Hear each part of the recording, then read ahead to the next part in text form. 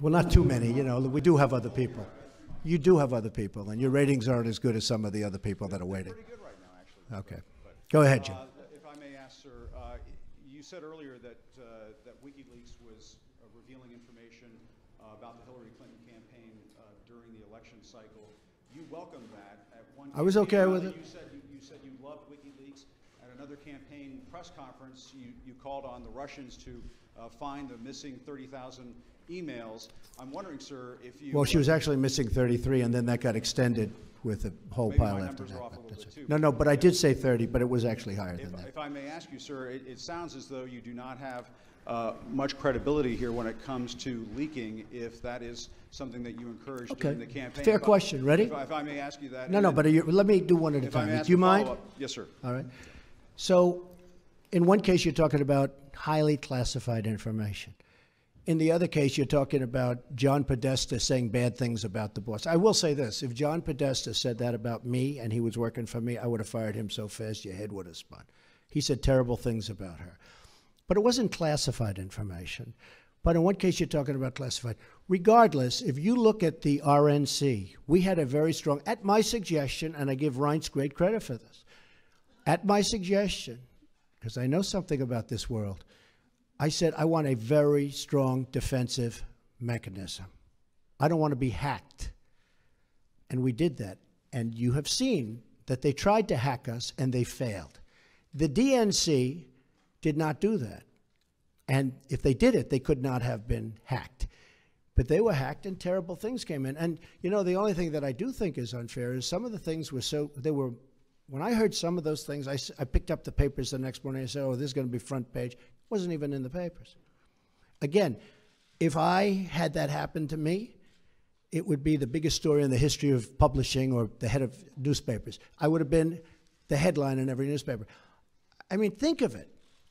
They gave her the questions to a debate, and she should have reported herself.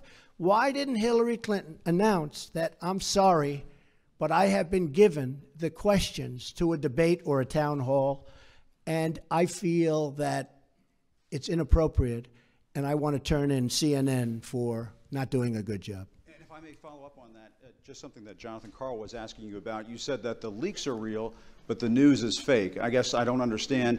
It seems that there's a disconnect there. If the information coming from those leaks is real, then how can the stories be fake? No, the reporting is fake. And if I may ask, I just want to ask Jim, you know what it is? Here's the thing.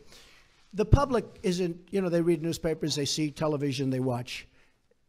They don't know if it's true or false because they're not involved. I'm involved. I've been involved with this stuff all my life, but I'm involved.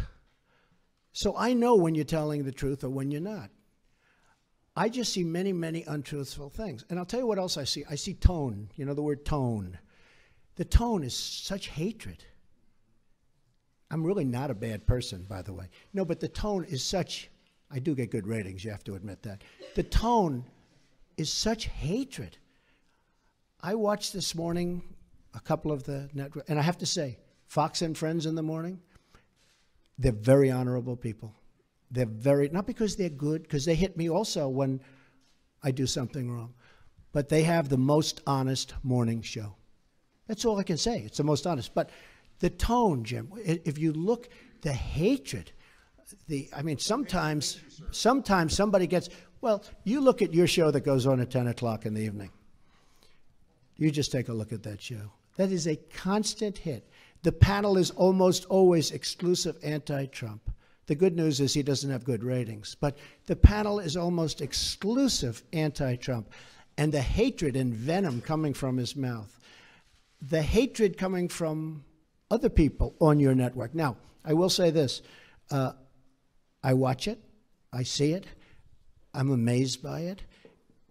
And I just think you'd be a lot better off. I honestly do. The public gets it, you know. Look, when I go to rallies, they turn around, they start screaming at CNN. They want to throw their placards at CNN. You know, I think you would do much better by being different. But you just take a look. Take a look at some of your shows in the morning and the evening.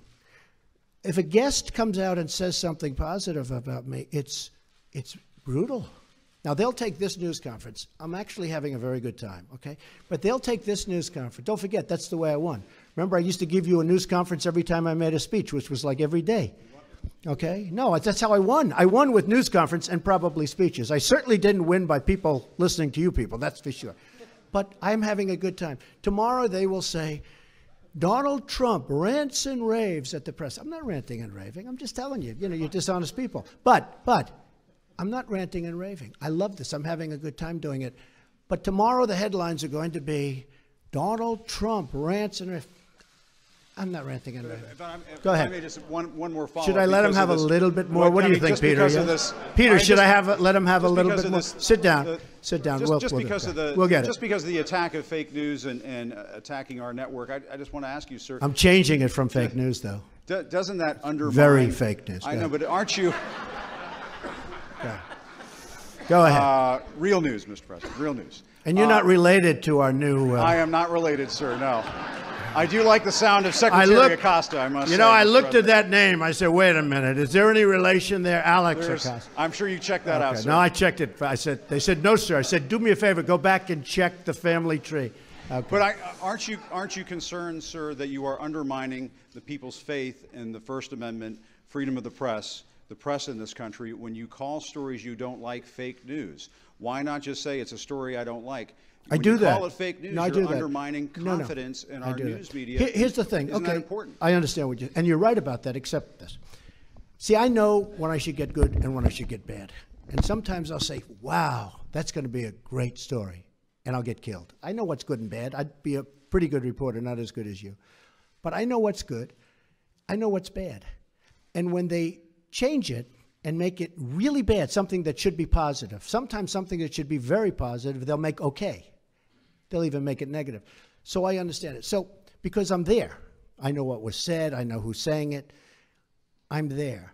So it's very important to me. Look, I want to see an honest press. When I started off today by saying that it's so important to the public to get an honest press. The public doesn't believe you people anymore.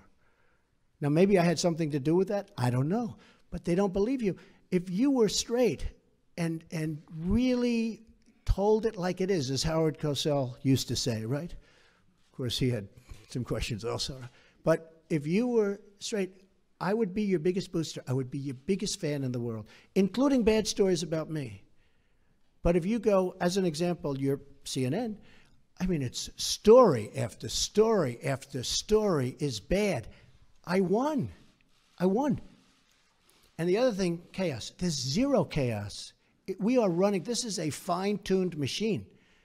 And Reince happens to be doing a good job, but half of his job is putting out lies by the press. I said to him yesterday, this whole Russia scam that you guys are building so that you don't talk about the real subject, which is illegal leaks.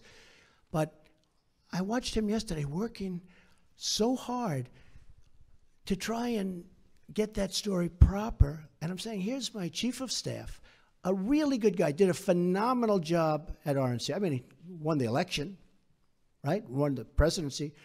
We got some senators. We got some all over the country. You take a look. He's done a great job. And I said to myself, and I said to somebody that was in there, I said, you take a look at Reince. He's working so hard just putting out fires that are fake fires. I mean, they're fake. They're not true. And isn't that a shame? Because he'd rather be working on health care. He'd rather be working on tax reform, Jim. I mean that. I would be your biggest fan in the world if you treated me right. Now, I sort of understand there's a certain bias, maybe by Jeff or somebody, for whatever reason.